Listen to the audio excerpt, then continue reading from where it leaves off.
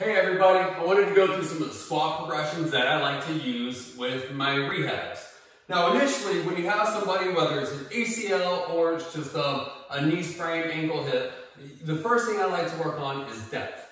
So, we start going just from a good old-fashioned mini squat or a quarter squat, but eventually we have to progress that. So I like to do a sit-down squat from there. So you can use a chair, a bench, just about anything. Sit-down squats are a great way to progress because it gets them deeper, but it gives them a safe place in the bottom of the motion. Now from there, I like to get them into, a full depth squat, but not everybody is able to do that. So there's a few ways that we can manipulate the squat to be able to get a full depth squat. And one is using a heel lift. All you need is something simple like a 2x4. You don't need to get a slant board, but slant boards work also. Anything that you can raise the heels up is going to shift their center of mass forward. It's going to reduce the dorsiflexion that they need. Now, if you can't get a deep squat because of dorsiflexion, use your joint modes, use your soft tissue to get that joint moving. But using a slant board is one way that you can get a nice full depth without loading the ankles as much. It's also great for the neuromuscular control. Lots of times our athletes don't have that control in that deep position. So that's one way. Another way, simply using a dumbbell to offload, basically shifting the center of mass forward.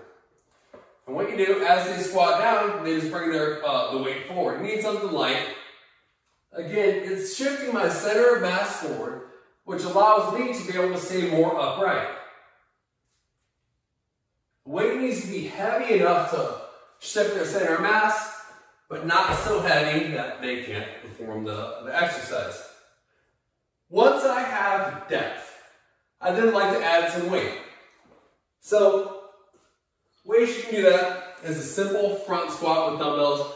I don't like doing dumbbell squats by your side, because that really drags your upper body forward, right?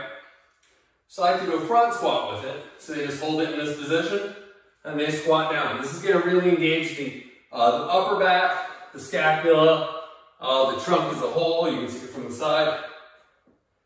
Now there comes a point where if it gets heavy enough, it's hard to hold those dumbbells there.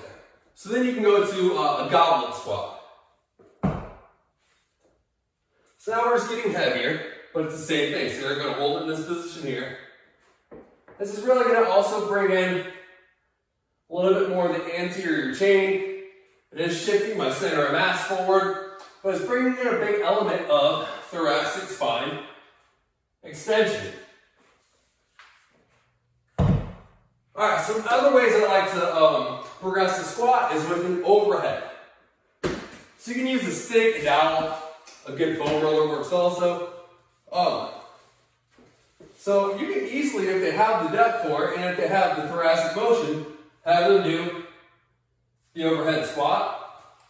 But I typically like to start with an overhead sit-down squat. Just because it allows them to shift back a little bit. Just kind of teaches them that motion. So that's a great way to progress that. Then you can go to a light weight. So I just have a 25-pound plate. So even if they've been doing full depth overhead with the dowel, I always go to the sit-down squat when I add a weight to it. So that's how you can progress that. You can even have them take that to a full overhead.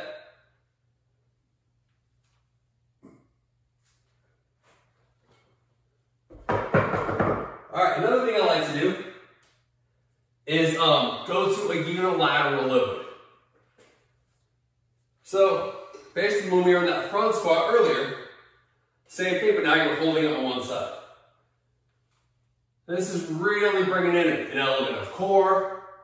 It's really working that frontal plane, the transverse plane. So even if you're not increasing weight, having it unilaterally makes a big difference. Lastly, I like to do an overhead unilateral squat. So nice light weight. I like to hold it in this position, similar to a kettlebell. If you have kettlebells, that makes it a little bit easier. But it's the same thing, it's just an overhead squat. And you don't want to go heavy with this. This is a 20-pounder for me. That's pretty challenging. So that's some of the squat progressions I like to use. Hey everybody, I wanted to go over 2 common hip abductor exercises that we all use. I want to tell you about ways that they drive me insane watching other clinicians teach their patients how to do it wrong. So the first one I'm going to show you is the sideline hip abduction. Now most people do this just like this. Now the problem with this is if you're not making sure that that leg is in line with the body, if it's drifting forward like you commonly see, that's going to engage that tensor fasciae lata, right? And we want to make sure we're engaging the glute. So just to show you from the side, again, we should be in a straight line. If not, if anything, we might even go a little posterior with a little external rotation of the hip. All the time I see patients doing this, the leg in front, very easy if you're using that tensor, right? We want to engage that glute.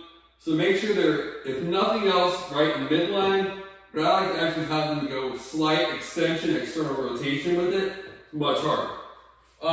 One way that you can have them do that is against a wall. This is a great cue that you can give them. That way if they're at home, they have something to give them that cue. So I like to make sure they're backed all the way up against the wall, flat. Their bottom leg comes forward, foot on the wall. And now they're going to engage that glute to push into the wall slightly, toes slightly up, and they're going to do hip abduction from there. So this is a great way that they can do it at home to ensure they're not coming in front and engaging that tensor, right? So simple little exercise, makes it much harder. Try these out on your own. The last one that I want to demonstrate to you is the banded side step.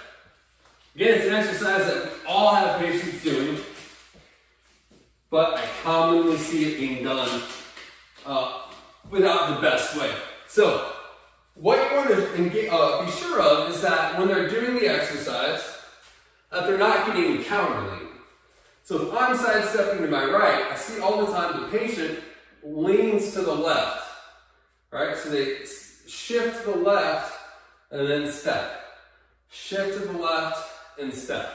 Now when you shift to the left, or when you shift the opposite direction, you're taking your center of mass and you're stacking it on top of that joint, which makes this hip not have to work very hard. You can actually even palpate your muscle there, see what it feels like when you don't get counter lean, and also see how much or how soft these muscles get when you do that counter shift. Everything relaxes and makes it much more easy on the patient. And if you're not giving them that cue to stay nice and the moment this foot gets up, they're using this leg to transfer their body over, and same thing coming this way. So those are 2 ways you can take exercises that you're already doing, and by using simple cues and fixes, make it a much more effective exercise. All right, and I want to make one more point about that side step, is if you have the band around the ankles, we all know that makes the exercise more difficult.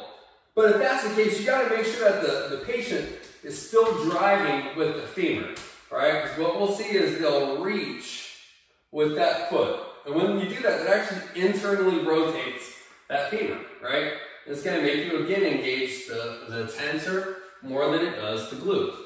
So if they are going around the ankle, you just got to make sure that they're driving still with that femur, with that knee.